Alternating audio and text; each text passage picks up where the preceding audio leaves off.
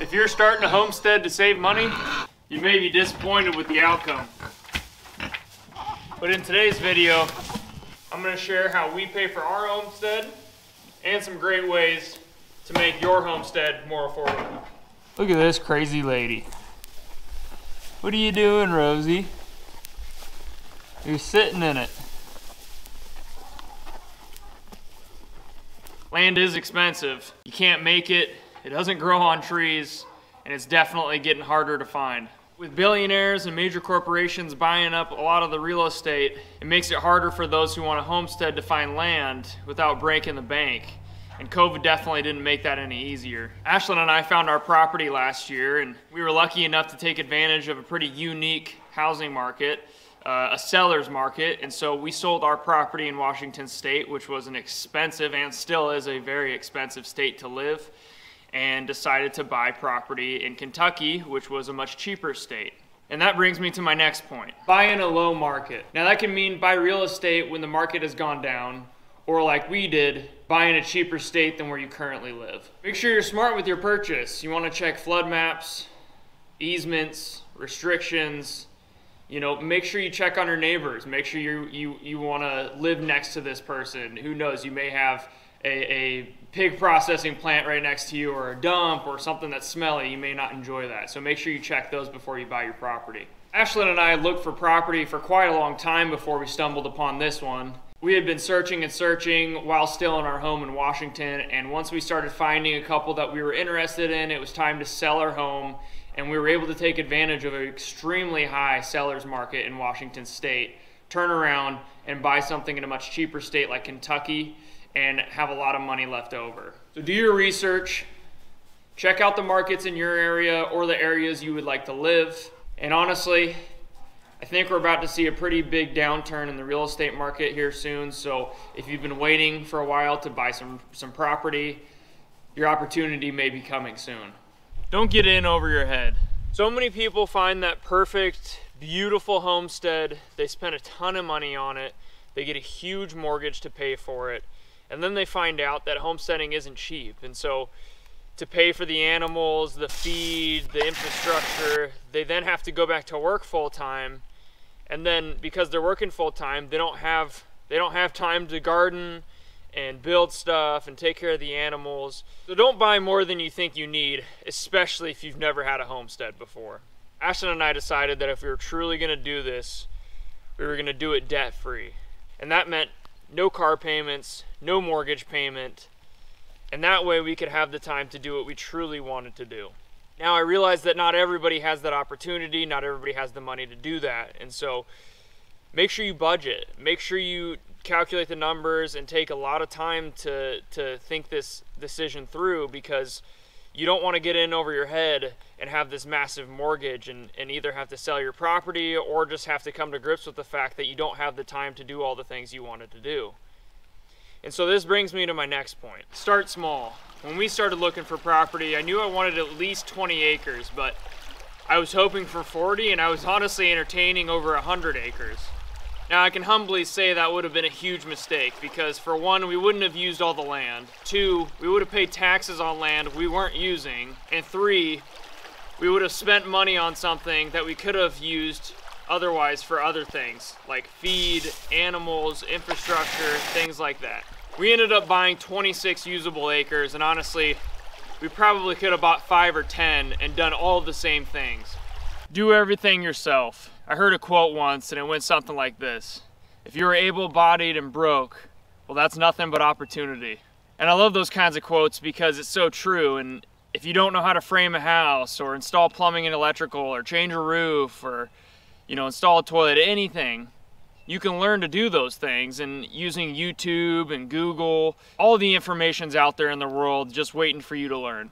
Now, if you've watched our channel in the past, you've probably seen that we pretty much do everything by ourselves, and anything I don't know how to do, I learn how to do it. And I've been plumbing for 9 years. I never knew how to sheetrock.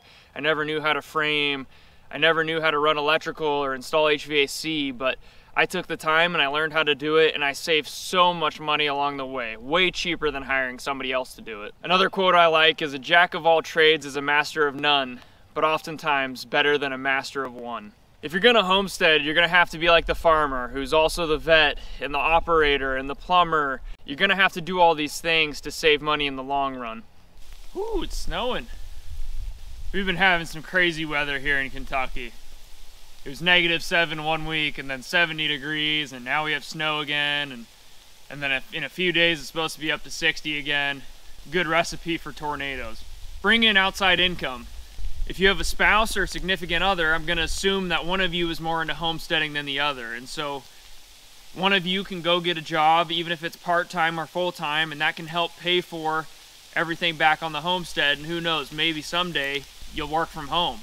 For Ashlyn and I was the lunatic that got us into this homesteading thing, and she enjoys being out and engaging with the world a lot more than I do, and so it kind of worked out because she would go work her job in town and I would stay here on the property, running the homestead and building the house. So you just kind of have to find what works for you, and if one of you is willing to work off the property, then that's perfect, because that'll be a great way to bring in some income. Now, there are plenty of ways to bring in income on a homestead, and that brings me to my next point.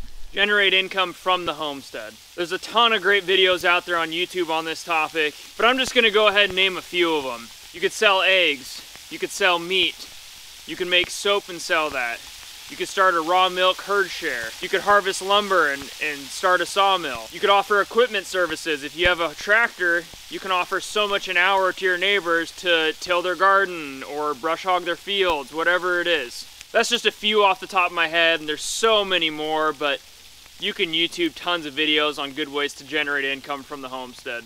Find a good community. My grandpa always told me to be nice to your neighbors, because you never know when you're gonna need a hand, and when your neighbor asks for help, you help him, because when it's your turn, he'll do the same. For Ashlyn and I, we moved all the way across the country from Washington State to Kentucky, and we didn't know a single person in Kentucky. A lot of people thought we were crazy for that, but we didn't know anybody, and so we're very thankful to have found such wonderful neighbors who have offered us their help countless times, and we help them as well when they need it. Just make sure you give as much as you take. That's important.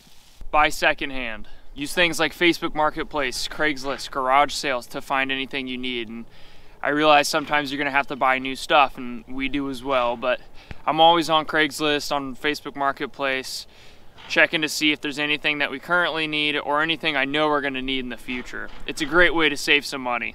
Last but not least, use your land efficiently.